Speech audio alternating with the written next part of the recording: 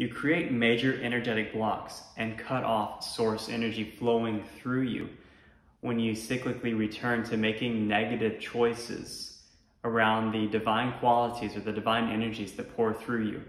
In this video, I'm going to talk about recognizing the negative choices that you're making, how they block the energy, and how to change that.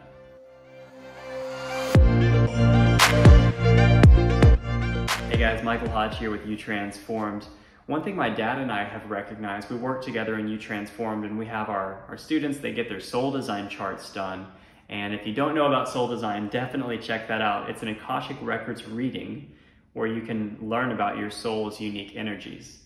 And we found a very common theme that people have the most prevailing blocks or restrictions, obstacles, challenges in their life whenever they're in the negative choice or the negative polarity of their main divine qualities. When I talk about divine qualities, these are our divine gifts. We have all of them. We've classified it into 8 divine gifts. We have all of them running through us. But what we found whenever we do soul design charts, and that it rings true, like it rang true so much whenever I got my own chart, I'm like, wow, divine manifestation and divine love are my 2 primary qualities. And I recognized that I was living in the negative polarity, the negative choice side of these. Let me give you an example.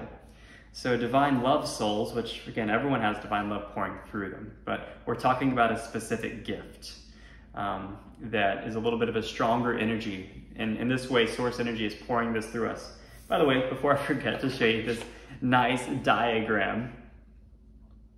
So what I've got here is source, or God, or the universe at the top.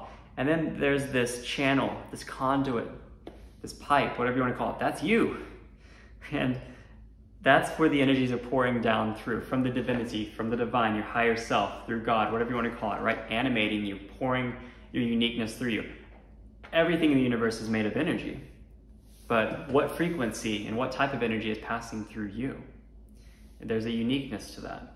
And then I drew the world down here, the earth, because we are interacting in this world right now, in this earth. So that means you have a connection. How do your energies then pour out into the world, into all of your relationships, into your work, into all of your interactions?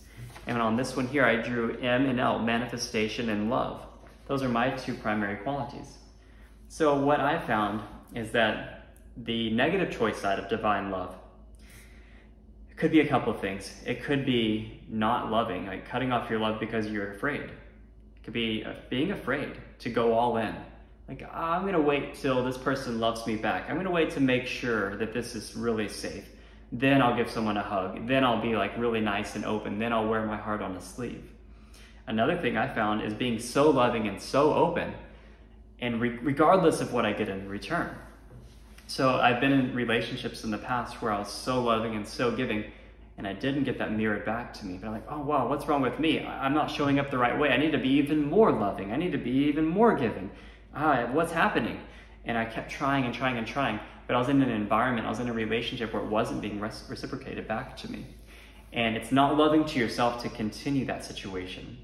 So this is a place where you have to put a barrier up, or make a decision, or speak your truth. You know, you might have a thing where you're such a loving person and you listen to people. They'll talk to you for hours on the phone or in person about their problems, and you're like, I don't want to make them feel bad. I don't want to like cut them off. It's not loving to you.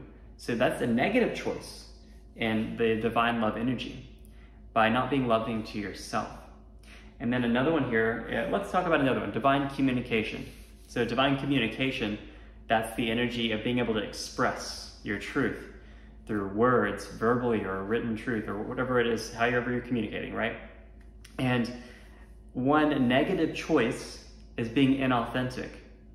So speaking a certain way just so that people like you, trying to fit in, even though that's not really the authentic you, that's going to create a block within you. You're going to start getting frustrated. You're going to cut off that source energy that's pulsing through you, that's coming down through your energy. So that's what we're talking about here, recognizing in your life. What we typically find is that we'll come up against the same type of choice over and over and over again. And we might be making the quote-unquote wrong choice. There's truly no wrong choice. Everything's for our benefit, right? We're learning always. but there could be a negative choice, because if we take the other route, it might be a little bit harder. It might be based in love and not fear. It's going to require us to have faith and to really trust who we are and step into our mastery. You are a walking master in this life. You can choose that. So I've created a meditation called Rehearse Your New Choice. And this is an energetic way to practice and rehearse making the positive choice. So I want you to think right now about a time, a negative choice that you've been making as of late. Maybe every day, maybe it comes up every once in a while, a particular relationship and you handle it a certain way, a particular addiction comes back in your weaker moments and you succumb to it, whatever it is. So notice what that negative choice is and remind yourself who you are. You're an infinite, loving, unlimited, powerful soul. You're greater than that, right? You're greater than that. And so just talking about it helps, putting some attention on it, but doing the Rehearse Your New Choice meditation is very powerful because you're actually putting yourself in the place of the events that lead up to the choice. And then you choose positively and you feel that. And you prepare yourself to make that decision before it comes to pass. Just like a professional sports player, maybe a basketball player, will visualize in their mind the perfect jump shot, the perfect free throw, before they ever move their body, before they ever move their arms. And it's been proven scientifically that this will increase your results. So it's the same thing energetically. So I just want you to take something from this video, and I want you to take that you are more powerful than those negative choices. And recognizing them, shining the light of awareness on them, and knowing that that's cutting off your energy. When you make the positive choice, when you hang out in the positive polarity of your divine qualities, life is easier, it's happier. It might not look just like someone else though. That's important. You're unique. So your decision, the way you live your life will look different. If you're trying to copycat someone else, you will create blocks. So enjoy the meditation, and I'll see you in the next video.